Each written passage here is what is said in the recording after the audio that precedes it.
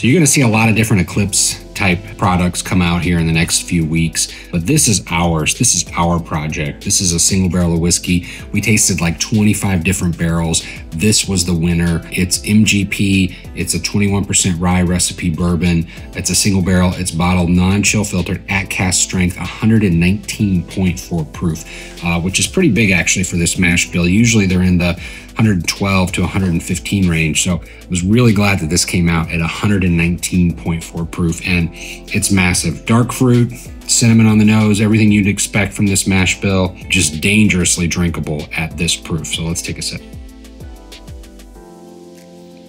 Big dark fruit, red fruit, cinnamon, leather. It's right on profile, but it's fully integrated. It's got a great finish. It's got kind of that cinnamon gum, bubble gum finish that I really like in this particular mash bill.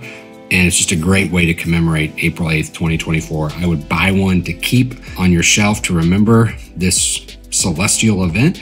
And then I'd buy another one to drink because it's just that damn good. Cheers.